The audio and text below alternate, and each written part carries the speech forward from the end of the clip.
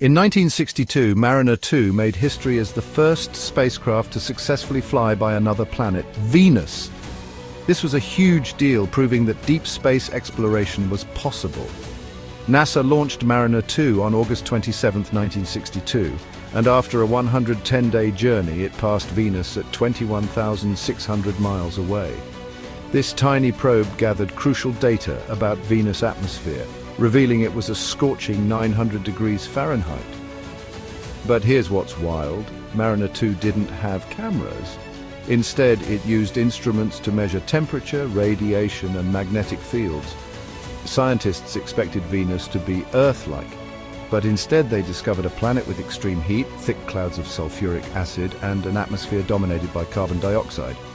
This mission paved the way for future probes like Magellan and Parker Solar Probe, which are still uncovering Venus's secrets today. Mariner 2 wasn't just a mission, it was the beginning of planetary exploration. Want to learn more about space history? Like, subscribe, and ring the bell for more deep space discoveries.